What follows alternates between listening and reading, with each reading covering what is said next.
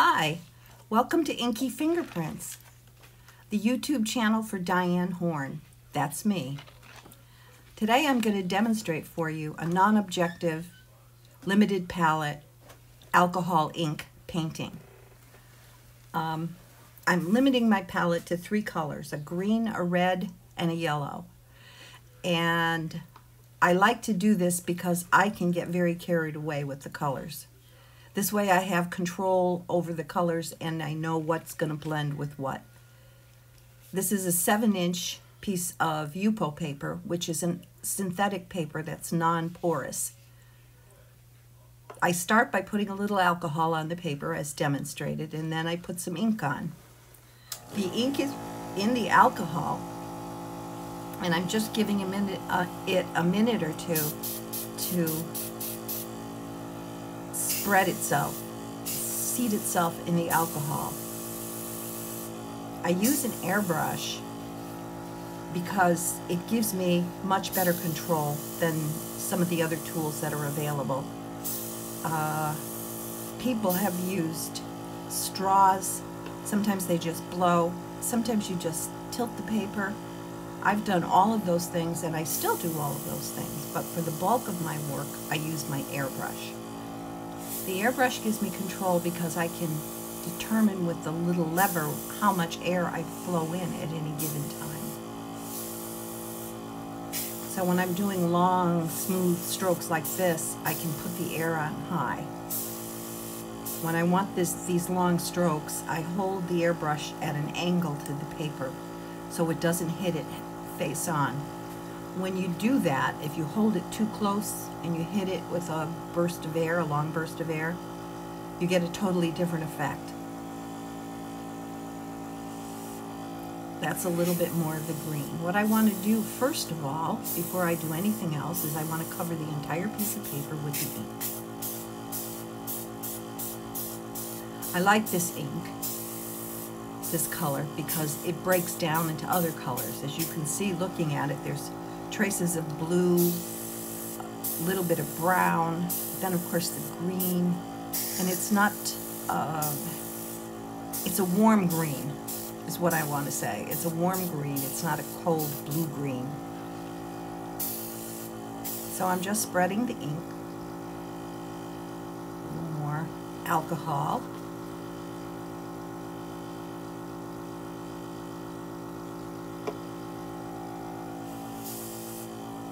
Now I'm adding in the cranberry.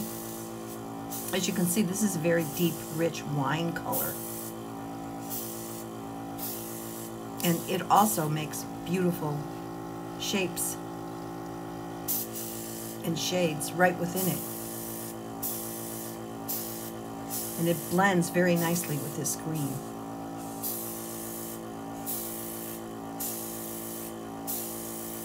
Spreading. You can see I've covered a lot of the paper already. I'm going to put red on the other side now. Cranberry red. When you're playing around, use whatever colors appeal to you. If you're a beginner, I would suggest that you use cheaper paper than the Yupo to learn with, and to learn the palette, the colors of each shading within each color.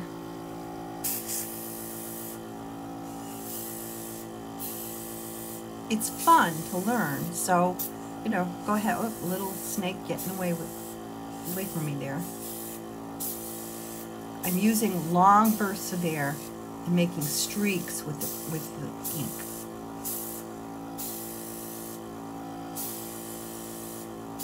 See those beautiful outlines?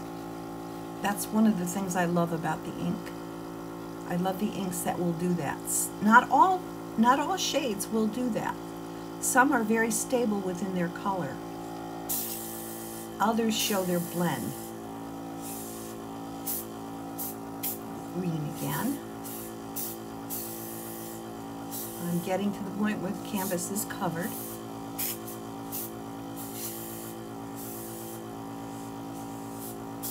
color red and green are blending together.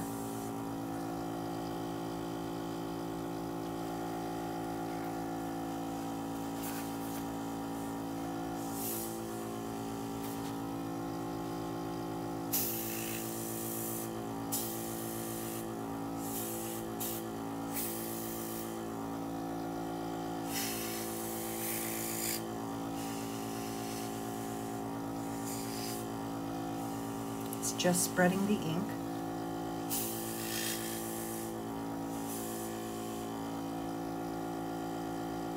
Now I'm going in and using little bursts to refine the shapes a bit.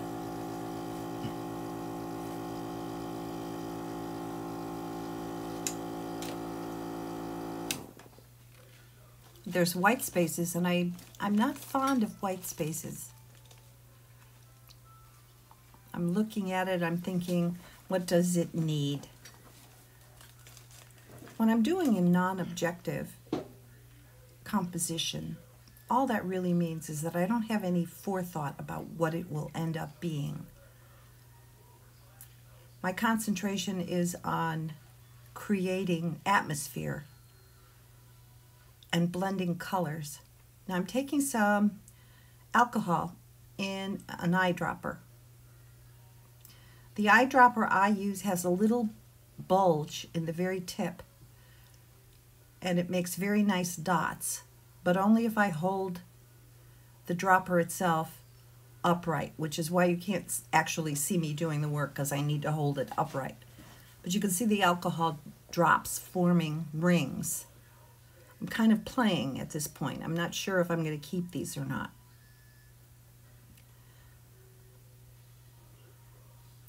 Now I've used a lot of alcohol up to this point, and that has a tendency to dull out the colors. It dilutes them. If you want to stay true to the color, if you want deep color, you have to use less alcohol.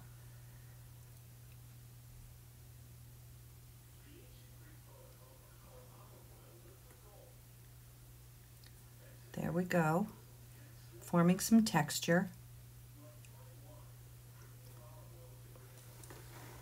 Still not sure exactly what I want to do here, so I'm still playing.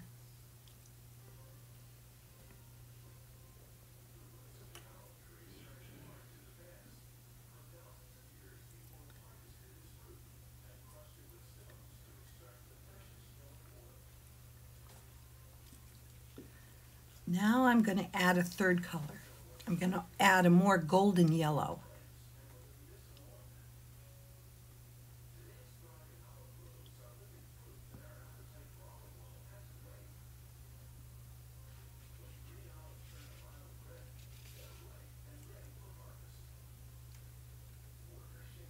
Shake it out. Get it, spread it fast. I want the yellow to be an accent. But as I'm looking at this, I'm not satisfied. The green and the purple red are just not vivid enough.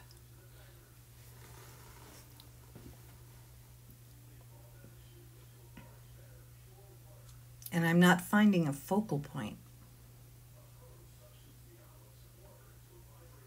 You can be non-objective, but it's still a good idea to have some place for your eye to rest on.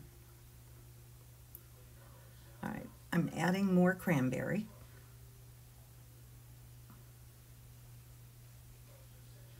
There's a lot of alcohol on that paper, which is why at this moment I'm not adding any more. Kind of letting the red form shapes.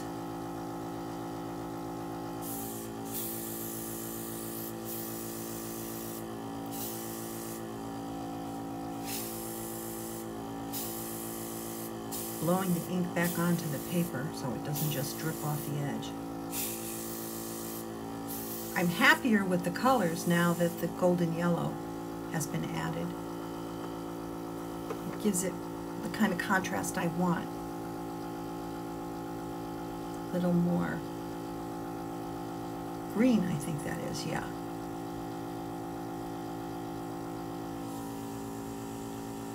The circles that I'm making with the airbrush create a kind of flowery effect.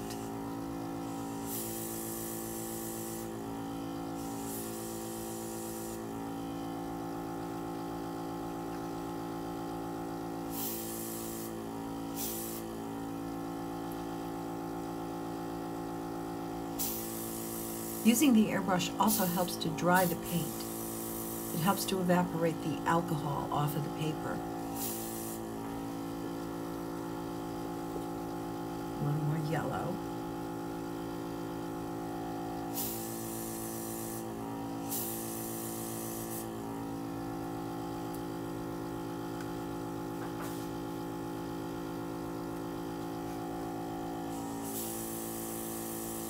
More circles.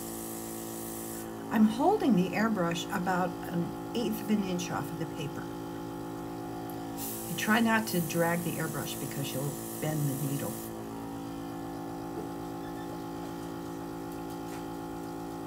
You'll want to do that to your airbrush. If you do alcoholing, the airbrush is your best friend.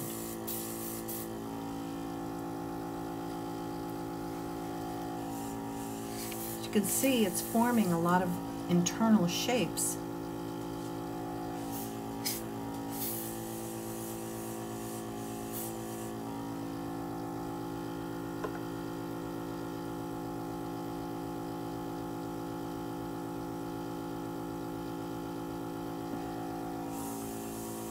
Still not seeing my focal point.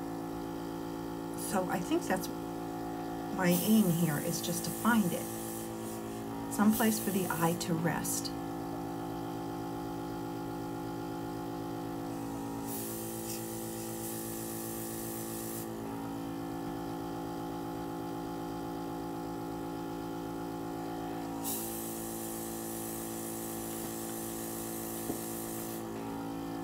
When you're doing a composition, you want to pay attention to what the colors do.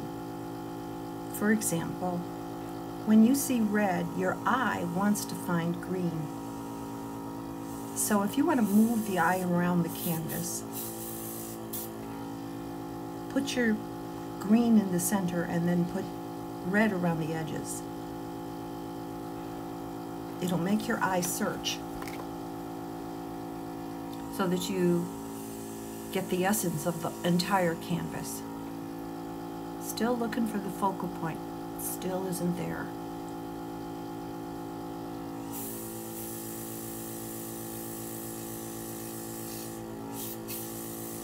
Oh, I like that little flowery effect down in that corner. I don't know if you can see it. Like 3 or 4 layers of the green paint.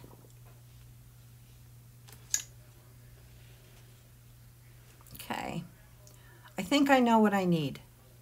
I think what this needs to give it a focal point is a metallic ink. Now the question is, do I use copper or brass? I definitely don't want silver. I've decided I'm going to use the brass. Back on with the gloves.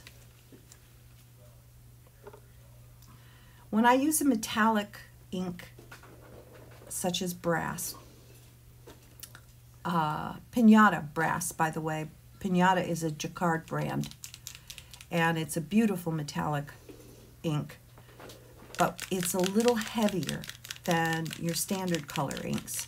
So when I use that, I use a solution of 99% alcohol with a few drops of glycerin in it, and that helps the metallic ink to move more freely. I'm shaking up the metallic right now. They come with a little BB or something in the bottle so that you can mix it up, because they do separate. Deciding where to put it. Okay, we want a focal point. Let's put it there.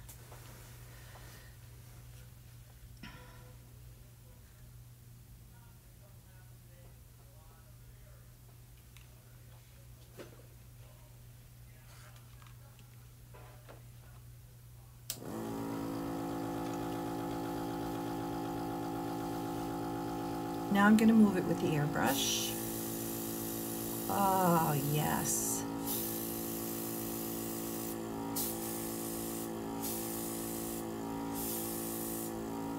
I don't want to have too much solid brass in there. I want it to spread out to the edges, make a lacy edge on the shapes.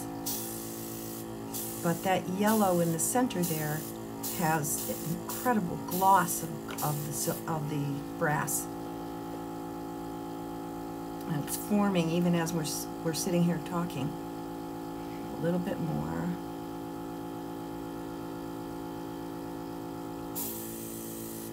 I make a habit of putting the lid back on the brass as soon as I take it off because they dry out a little faster than the other inks do.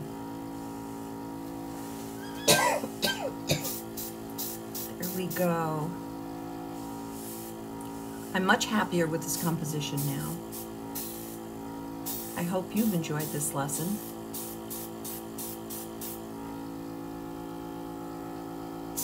I haven't given this a name. Maybe you can suggest some. Feel free to leave comments. Contact me and let me know what you'd like to see demonstrated, and I'll be happy to do it for you. There we go, completed. Thank you for joining me. Don't forget to subscribe. I have many more videos coming up for you. Thanks again.